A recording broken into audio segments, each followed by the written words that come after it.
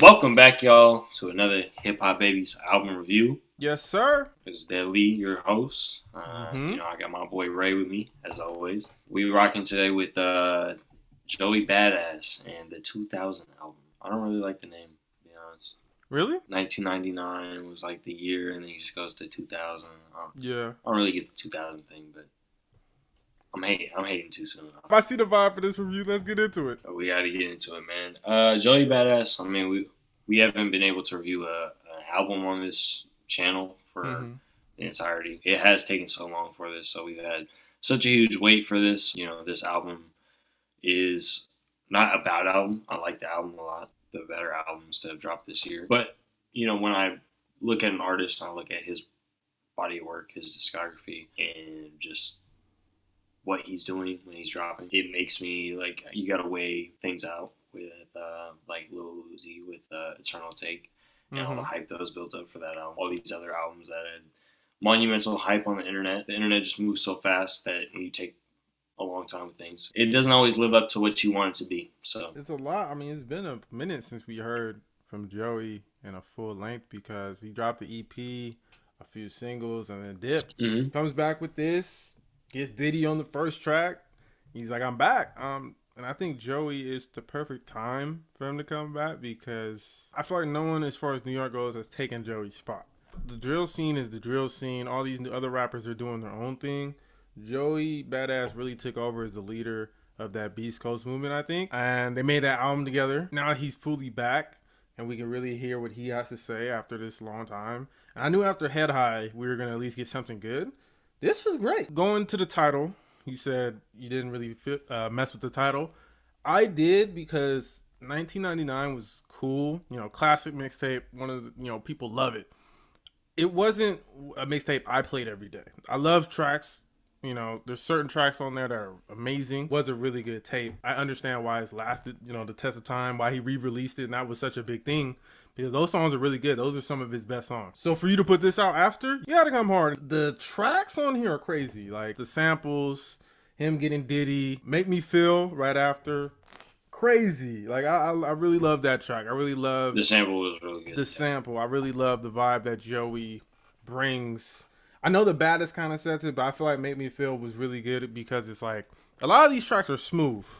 You know, the Baddest, you know, you got Diddy on there talking stuff, East Coast, you know, Bad Boy and everything. They were a movement, you know, so.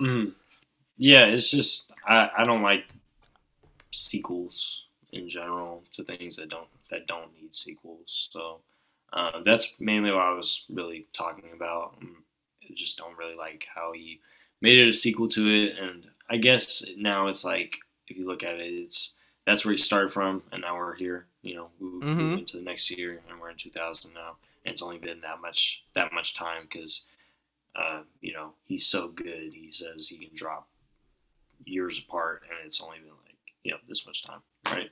So I get it. I'm not hating on it. I really did like, you know, Make Me Feel. I get you with these smooth tracks, but they're so glamorous compared to like 1999. Glamorous, thank you. Deadly, perfect, glamorous. These are glamorous. That's why he got the features he did on certain tracks like Chris, Larry June. Perfect, right? I mean, I might not be the biggest fan of some of those tracks, but I see what he was going for. The 2000s, a lot of people say like glamorous. You know, they used to use a lot of like crazy sounds, and I got some of that from this. I got like the production is a lot of sounds. It's glamorous. It's kind of, I wouldn't say glitzy because it still has that New York Joey Badass vibe, but he definitely did change it up a little bit. This isn't 1999. This isn't him doing that because, you know, Capital Steez is on here like on survival tactics. But then he has Survival's Guilt right after Head High, which really touches on that, which I really liked a lot. Like moments like that, I feel like we're missing from All American Badass, and I love that project, but it was different. He was going for more like, I wouldn't say political, because people try to make it like it was super political, but it was more so like he was talking about a lot of things and just talk about, you know, being black. It was, you know, really, well, being black. Yeah. This touched on that sometimes, but really it's about Joey, smooth beats. It's like he's bringing it back to just the foundation, and I was kind of missing that on the other album, and even the EP a little bit. This was good. This is what I wanted. Yeah, No, I get what you mean, and he's touching bases. You know, he's come back to his roots and stuff, so it's cool. I really liked it. There's not much bad I could say about this album at all. There's, he's spitting on almost all of these, and yeah, there's there's only like 2 songs that I haven't added from this, and we'll get into that. But I like that he brought Westside Gunn onto this project. Yeah, recognizing the Buffalo scene, and they have their own movement. Shows how authentic and welcoming Joey is with the whole Beast Coast movement. That's really what it was back. I don't know if anybody here was invested in that community, but it was really like dudes just spitting, having an opportunity to spit in front of a big crowd, like a SoundCloud era group, and it was just like really like a tight knit community, with all these dudes. You just got into a wormhole. It was like you go to Flatbush, you go to Nick Caution, Kirk Knight. I miss those days. So I did miss some of that. I liked what Joey was doing, like you said, with All American Badass. He did go for hits in that project, but it was also like him just talking about being himself. Yeah, with songs like that's Temptations, that's different, right? Are you talking about like Temptations? That's completely different than Joey back in the day in 1999 doing like whatever he was doing back then. So I get it. I get what you mean. And I do like that he went back. I do like that he got Larry June on this project too. That was really dope. I think he's one of the better artists to have paired with Joey recently that I can think of, because who else for this project would you think of just like getting somebody who speaks like glamorous, who's like he's super slick dude, numbers, keeping it peasy. Like it's almost like he heard the feedback, especially dropping those singles like Revenge, because like you said, reaching. I feel like Revenge, people almost called him out a little bit. Like you're kind of reaching for a hit with this one. We don't want that from you, especially being gone this long. We don't want you to come back and reach for a hit, because as an artist like Joey, we know you have the lyrical ability. We want content. We want to hear what's been going on in your head. Because that was your last album, like what's been going on. You kind of deviating, and even on that one, you kind of had hits, but you were still trying to like talk about something. And now you're trying to. I don't want to hear trap Joey Badass necessarily, and we didn't get that thankfully with this album. Keep it Joey Badass, and I feel like he did that. I mean, he almost was like perfect on who he got for features. Almost perfect. Yeah, I wasn't. He got JID. JID was really good, does what he does, and he's like one of those guys who can rap with Joey, and Joey thinks that they're like same level. I'm surprised that, he didn't want to get Kendrick or J. Cole on this. He might not have been. I mean, Kendrick writing for him so hard. Hey, he is right though. Out of any rappers, like lyrically, I mean, there's probably a bunch, but mainstream, yeah, Kendrick, J. Cole. Album wise too, this album was up there. It's chill. But he is still, bringing something to the table, and I like it. It still has some substance, like the songs we're talking about, "Make Me Feel," "Where I Belong," "Cruise Control." I like "Cruise Control" a lot. Yep. That was really smooth. I like that sample. Literally, you get P Diddy, and then you get the sample of Juicy. Perfect. And like we're saying with Westside Gunn and them having their own movement, Joey had his, and I feel like, but the renaissance that the Griselda has is the perfect, it's the perfect add-on to what the Beast Coast was doing earlier, East Coast will always have that. That's what East Coast rap is, to a certain degree. It's dope beats, DJs, and stuff like that, and the rapper just showing what he can bring to the table, like lyrically. Yep. Or like just setting the tone with that vibe. You don't got to always like spit, 100 miles per second. There is some songs where he is spitting, doing some flows that's like, okay, man, we get it. You can rap, but for the most part, Joey's not preaching. He's not doing nothing crazy. Like, he's not boring me. He didn't bore me at all, really. It's funny because the expectations for this album was like, what is he going to come with? Because the only thing that we heard from this man was him going on social media talking about, like, his family couldn't get into Disneyland or something like that, right? And he had a bunch of, like, anti-vaccination stuff and holistic health stuff. And it was just like, man, what is going on in this guy's head right now? And he really silenced all that with this album. Yeah, and I'm glad he didn't really get into the whole conspiracy stuff either. That didn't really muddy this album, some people that muddies the music, so I'm happy he kind of just, focused on, other things. Yeah, No, that's true. I think my least favorite track, and you know, this might shock some of you, was "Welcome Back." Yeah, you know, Joey, you know, you can make love songs. That's cool. You know, I understand. You got to find a way to make songs for the ladies, but it's not for me. I don't want to hear that. That's not what I want to hear Joey doing as far as a love song. I think he's done better love songs. Okay, I don't know. Maybe you like this one, Deadly. You know, it might be your vibe.